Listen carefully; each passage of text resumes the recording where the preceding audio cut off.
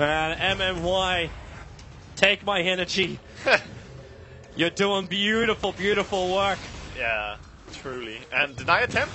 Oh, that was so close by No-Tail. They actually pulled out a little bit early, their LGD, but Sylar stuck around a little bit longer. Gets the money for himself. What's coming on that courier? So the O clubs arrive for Sylar. You've got almost 1,300 life on this gyro with the phase boots. His damage output's wonderful. Yeah. And they're going to smoke. They want to keep the pressure on. No tier 1 tower. Make the most before C9 can get vision up.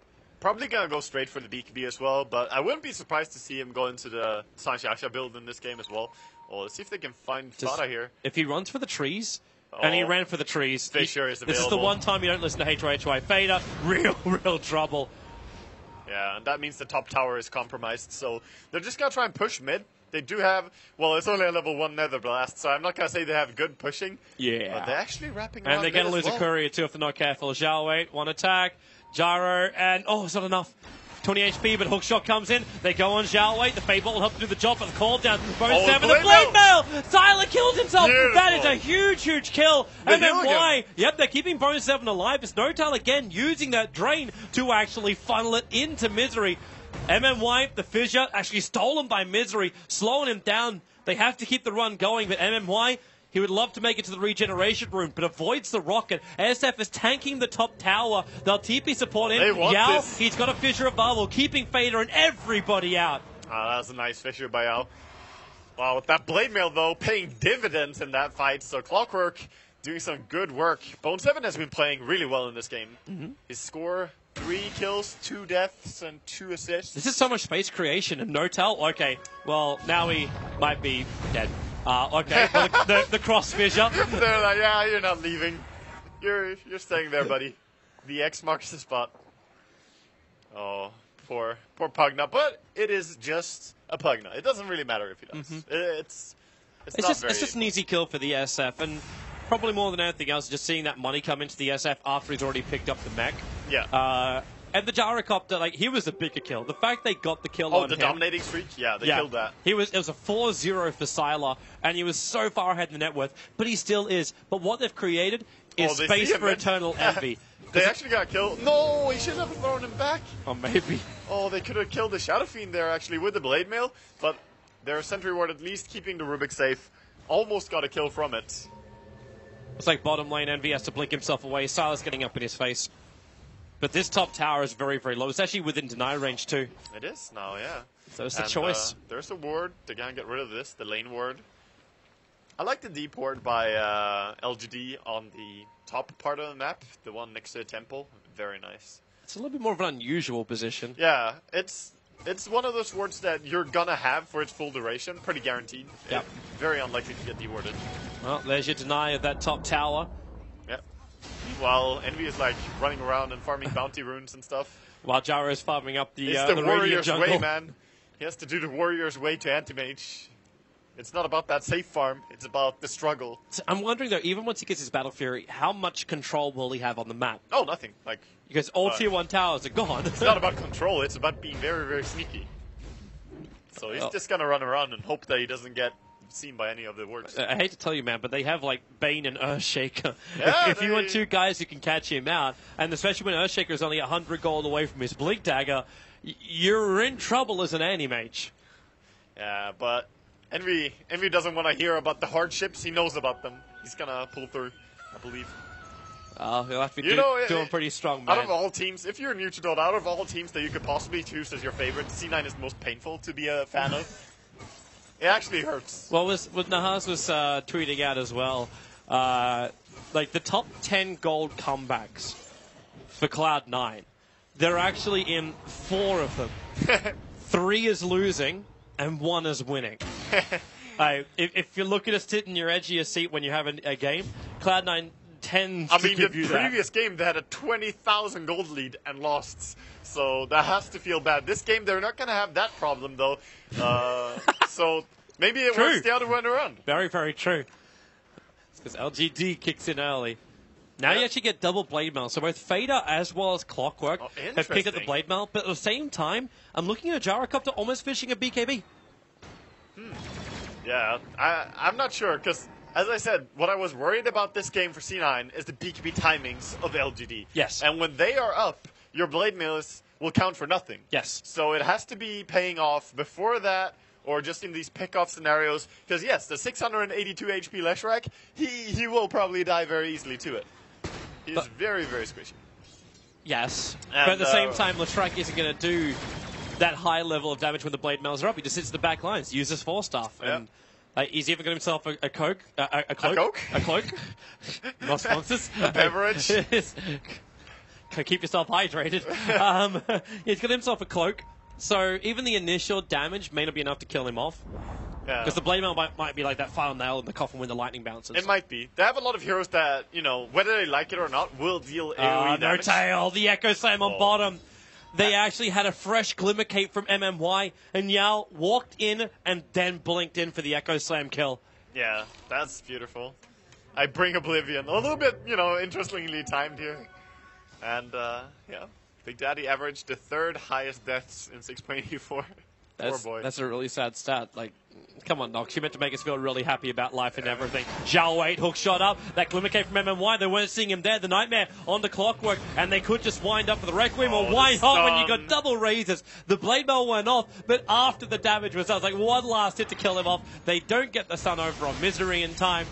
But now that you've got that kill and you've got a lot of people on top, in fact, the entire team, just go for the top. And Zhao Wei also showing that he doesn't need HP if he just is quick on his Force Staff. He got away, took no damage, and he can also use this item, of course, to defend his teammates against the Clockwork Hook. Having a quick Force Staff against Clock is super important. Is Cloud9 going for a Roshan? Like, they're three-man smoking. No, they're losing tier 2 tower. I don't even think they can kill it. No. This is a Roshan they're gonna heal the anti-mage. Okay, they can do it, but this is the gimmicky Roche. The most ultimate YOLO play. If you're ever behind, the normal rule is go and try and take Roshan. They can do it. But Misery's also pushing the bottom lane, so this is going to force a TP in from Sylar. Now, everyone's missing from the map. LGD are probably sitting there going, why are they not defending top tower? What could they possibly be doing where right now? are Cloud9? Like, if you go the normal trade-off, it's Roshan for tier 2 tower. I mean, this is really smart. They're getting something very, very high value here. So as much as we're laughing, this was an amazing play. Can they get out?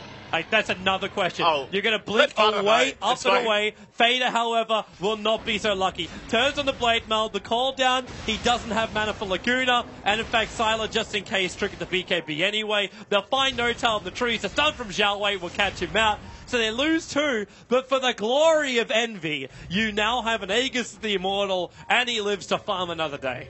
Yep, that is the case. They're gonna have to rely on Envy in the mid to late game. Envy playing some 1 Protect 4.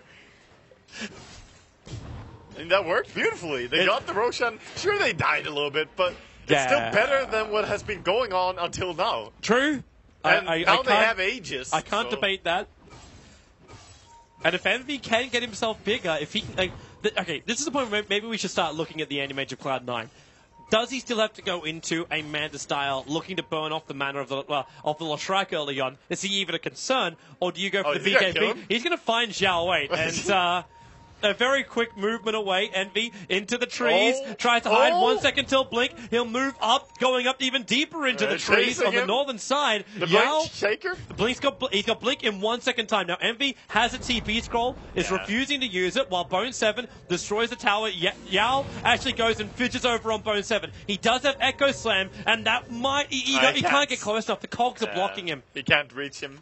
So after Fisher comes out there, he's like, yeah, safe TP. And they do get out. They're wasting time of LGD. So very nice. They're moving around them, TPing down to keep farming with the anti-mage. He's actually catching up to the net worth of both SF and Jaro. He definitely needs to go Manta style in this game. Like, you're not no relevant in team fight.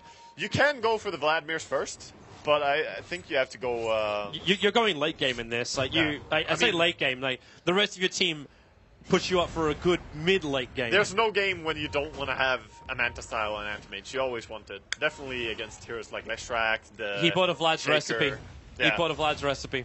It's just because he realizes if he goes Manta straight away now, he probably still won't be able to fight.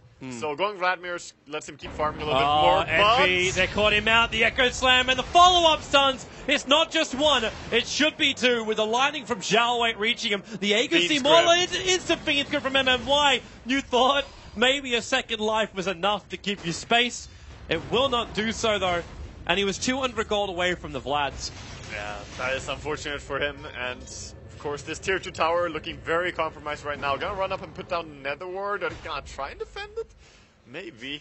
Well, there is that Nether Ward down. They're still thinking about it. A lot of spells were committed to kill Envy and Bone 7 there. If Bone 7 respawns, they can fight. Well, they can just do it with the physical damage. Maybe he's got a double damage rune on this SF. Okay, they're just gonna let him. And they triggered the mech early on the Fissure. A 3-man stun from Yao. He caught the line perfect. And What a Misery beast. being brain sapped up after being Nightmare prepared. And Sylar, well, okay, rocket barraging Bone 7 with the BKB. The cooldown is going to connect, and he doesn't take the damage. Actually, he does take the damage from the second rocket, but he's back in the safety of his base. And with the Misery buyback, C9, LGD back out. C9 just has to invite LGD to return the favor, you know? Like, have you seen our Fountain?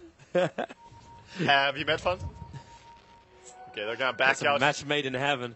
They're gonna back out. Roshan, of course, not available because of C9's cheeky little play right now. So, bottom lane should be the next objective here as the tier 2 is still standing. No reason to go high ground too early, even if you're against an AM. Make sure you don't stress too much. Yep. Because they can definitely punish her. Yeah, just be comfortable. Like take the farm in the Look jungle, at Leshrac. push the lane out. Look at that money. Like, he actually managed to recover really nicely. Yeah, he's almost a call. If he gets that BKB, then again, the Blade Mails won't even affect him. Not to mention Anti-Mage, Mr. Vladimir's offering, who he has bought it now. The courier's going to transfer it to him. He's up in the Dire jungle at the moment. Yeah. Should we just TP more up? Yeah, MMY and Sylar already preparing for the defense on top lane. Yeah.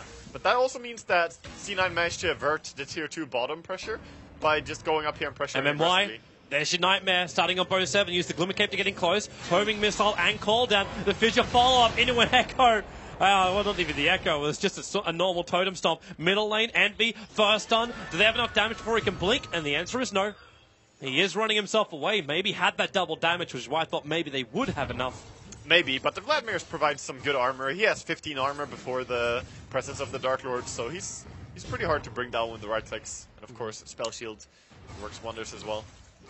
But this, this Leshrac plays an interesting, like, semi-core role, as you said, because him and Shaker are both pretty rich. Playing around Envy. Envy is like Envy surrounded. sees them. He's surrounded by 3. He's just going to blink into the trees and TP out. Bound no tell. He won't be so lucky. He does have a TP scroll available. Try and juke it around the tree line. Decrepify. He's waiting for the stun, but the stun's going to be the final death blow from Zhao Wei. This ward keeps pestering them. But still, though, with all these deaths happening, they're still trying to keep the pressure off. But now, finally, it seems the LGD are going to try and get the tier 2 bottom. Can they set up for top in any way? Not really. They need the clockwork. It's kind of impossible as well when you're going into a gyrocopter. Because he's just going to pop BKB, call down Rocket Barrage, and even having that Eagle song now just casually sitting on him. He's so strong. Yeah. You'll probably find yourself dying 2 heroes to probably just get the 1. I mean, this game, every trade and everything that happens, you have to go from the disaster perspective. You have to think, okay, the game was absolutely terrible, and what can we achieve now? Did you have a mech on their Pugna? The only issue is it's 25 minutes in. It's a mech on a Pugna. Wait, well, a little bit too close. They're going to pick him up, throw him back. 4 stuff, he'll actually die. Very nice. Misery picks up 707 gold onto his Rubik and shared gold in the AoE there as well. So 1,285 gold for 1 kill. I'll take it. Not too shabby. Not too shabby at all. And that's a slight overextension. But before Zhao Wei died, he bought his full BKB. Yeah. So he doesn't lose any money for it at all. Yeah. He just gives money for it. Well, C9 are